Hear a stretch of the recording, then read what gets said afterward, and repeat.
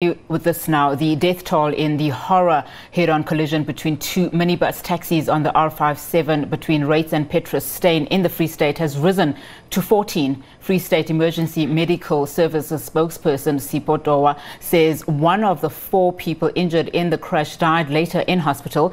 Let's get the very latest now on this story. Our reporter Aphumelele Mdlalane is at the scene of the accident. A very good afternoon to you, Aphumelele. Obviously very concerning story. We've just started the festive season essentially, off the back of this accident. Of course, we had another accident where 6 people had died in another province. Talk to us about this particular incident. We know that we had earlier reported that 13 people had died. Now it seems that the death toll has risen. You are correct to say that the death toll has risen to 14. Earlier on, we heard from the authorities that 13 people died instantly here on the scene, on the stretch of R57 between Petrus Steyn and Reitz.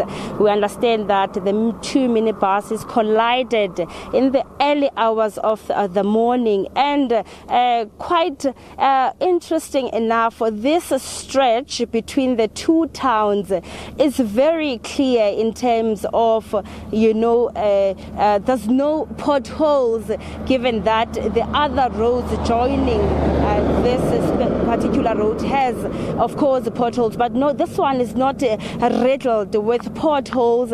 Now we are here on the scene where we would see some of course, where we can see that there's authorities were here, and earlier on, like I did mention, also the traffic was affected because the road was closed for quite some time. For more than 4 hours, the road was being cleared, and now the latest development is that now we understand 1 died in hospital. As we know, the 4 people that were critically injured were taken to the nearby hospitals, which include the Sabeng hospital as well as Nkedwana hospital. But from the police side, they are saying that they are still trying to locate the next of kin, as we also understand that these, of course, vehicles, the other one was from Pretoria driving to Forestburg, while the other one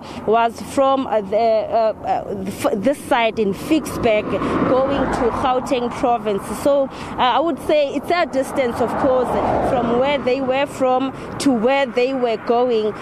That's why now there's no update yet in terms of whether the next of kin have been located yet. But we are, of course, talking to the authorities in terms of development on this story. But now the road is clear and the traffic is moving. And, of course, this is the road that is notorious with accidents. And given that it's festive season time, authorities suspecting that it might have been fatigue, like I did mention. But it's quite a busy road.